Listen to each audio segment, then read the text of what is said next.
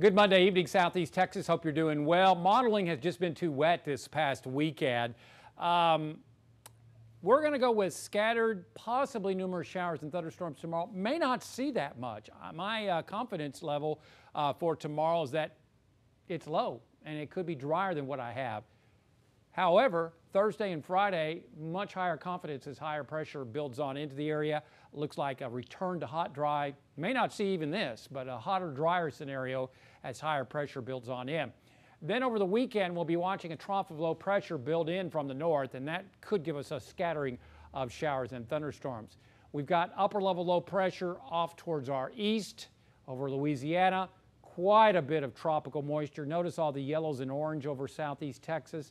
Lots to work with, but that's no guarantee you'll see heavy rainfall. It points to that possibility. So again, my confidence is not real great for tomorrow. Could see only a 40% coverage here in the triangle. Well, I'm hoping that way. We'll see a drier weather pattern. Regardless, we're watching the tropics with great interest as we continue to watch Invest 92L. This is less than 900 miles to the east-southeast of the Windward Islands. This will likely become a tropical depression or tropical storm. As you can see, the high probability of that happening over the next 2 to 5 days.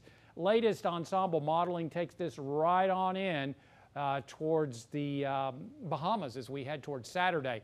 Question is, does it move into the eastern Gulf of Mexico? Way too early to tell, but the upper level pattern will be key once we get into late this week and into the weekend as far as whether that turns west or continues moving off towards the west-northwest. Regardless, upper level low pressure over our area, our general region, will break down tomorrow and begin moving on out as we head towards, say, Wednesday and into Thursday and Friday. Higher pressure temporarily builds into our area. High pressure causes sinking motions in the atmosphere, and we believe that that's going to bring a hotter, drier scenario.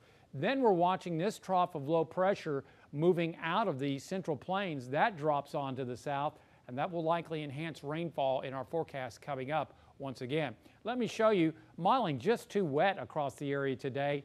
As you can see, didn't get that much. Regardless, I think tonight will be just a slight chance this evening. Then we probably will see redevelopment along the coastline in the morning, but as you can see, Futurecast just not showing this much. This is some of the high resolution modeling. We'll give it about a 50 to 60% coverage, and again, may not see that much as this activity then works off towards the lakes area. Look at the highs reaching the 90s in the lakes area coming up tomorrow. So our forecast on the Gulf of Mexico calls for slightly choppy seas around 1 to 2 feet in your coastal marine forecast, a southeast wind at 5 to 10 knots. Only one high tide tomorrow at Sabine Pass at 9:42 a.m.